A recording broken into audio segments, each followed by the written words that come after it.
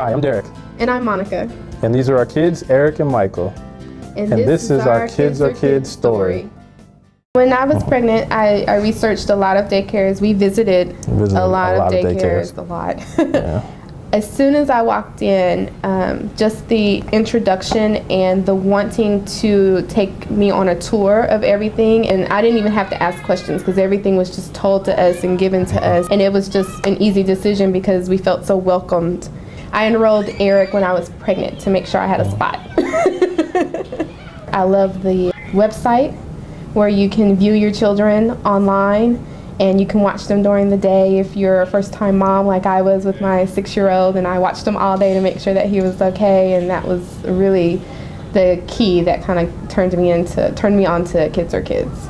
Kids Are Kids to me sets that foundation for your kid to be successful. So by the time they're prepared to go out to elementary, they're way more advanced than everybody else, and that puts them at a better competitive advantage than all the other kids. When Michael was like 2 years old, he started speaking Spanish at home, and we were just astounded. At a kindergarten age, he was at a 2nd grade reading level, and that was because of Kids Are Kids. You can definitely tell the difference between him and his friends when he's playing, and just the level of maturity that he has over his other kids from coming to Kids Are Kids. I knew once she was happy. When she was happy, then I was happy.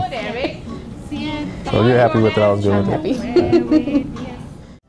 This is our children's story. And what will your Kids Are Kids story be?